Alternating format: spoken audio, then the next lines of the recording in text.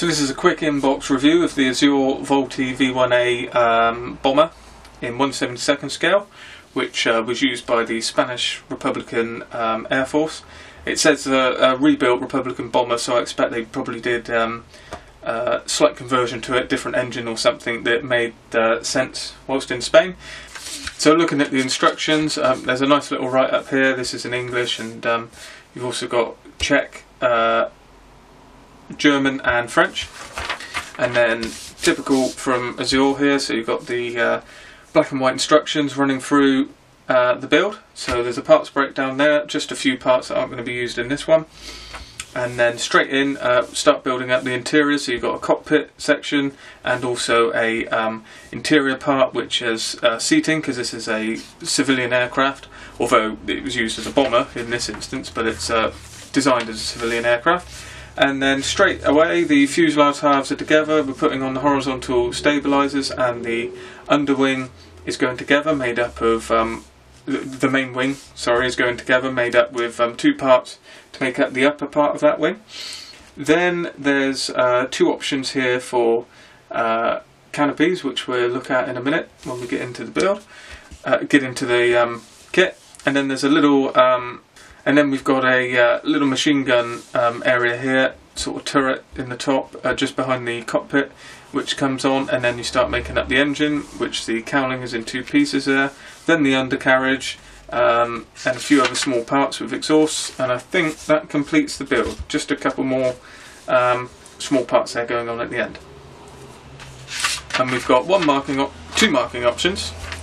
So we've got the first one here is a camouflage pattern, which is quite impressive, which is the modified bomber Grupo 72 Spanish Republican Air Force 1937, and that is a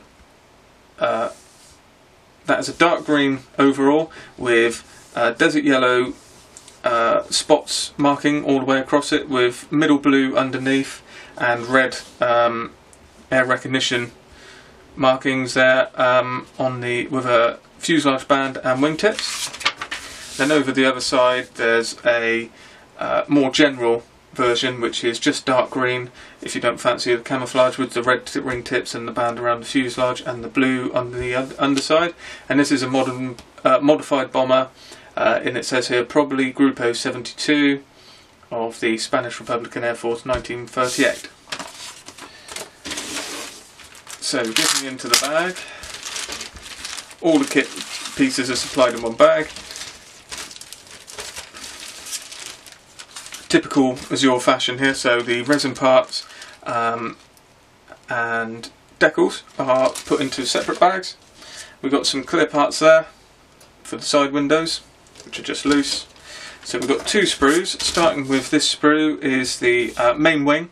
So you've got one piece for the underside with the with the top side split into two. Few bits, few wheels and pieces for the undercarriage and the rear horizontal stabilisers.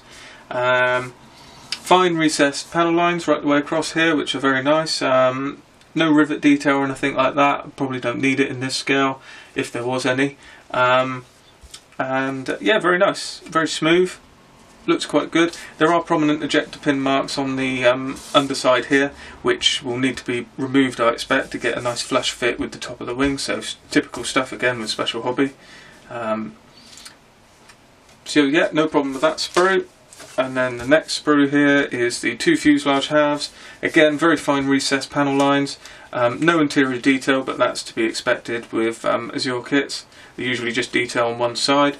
There's the interior floor here, which is where the chairs are going to go for the passengers. And then you've got the cockpit floor up here with two parts for the seats again, and a rear wall with a door there. I think that makes up the back of the cockpit section. The seats have quite nice recessed detail there to give an impression of cushions. There is one-piece engine there with quite nice cylinder detail. It's not too bad. And an instrument panel, which is a little bit vague, to be honest. It's just the shape with depressed parts in it. There's no detail at all there. And that makes up the plastic parts. So this being an Azur kit, you usually get some sort of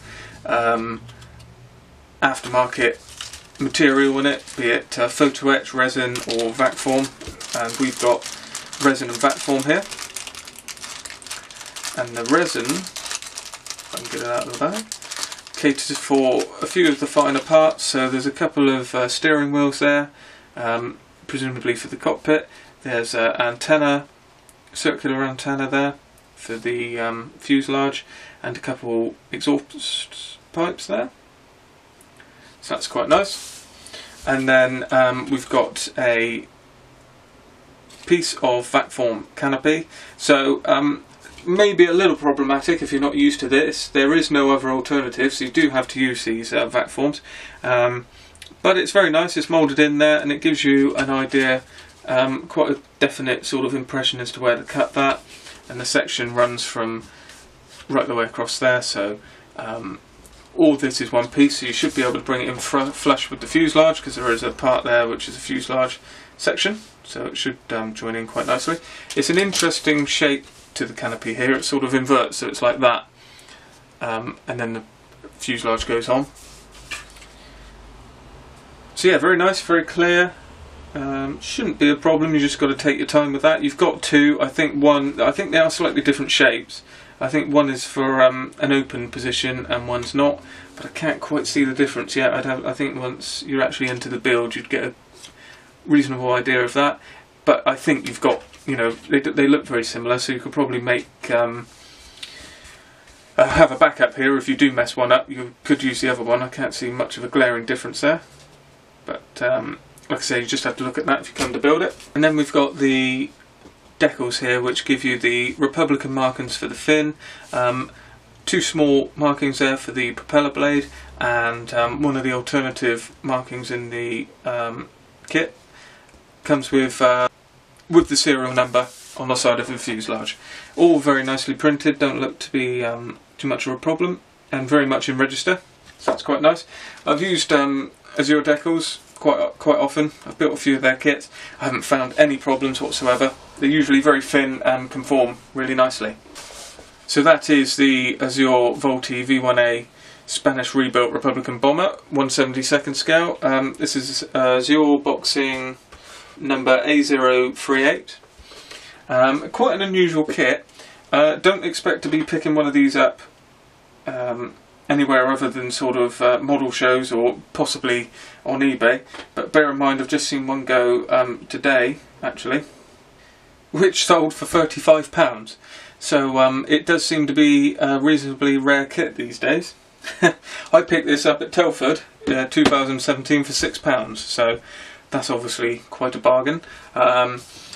In my view, model kits are designed to be built, so I shan't be selling this on, and I'm perfectly happy to open it up, show you guys what's going on in here, and more to the point, actually build it. So I hope you enjoyed looking at that one, something a little bit different, and that is the a lovely kit from Azur.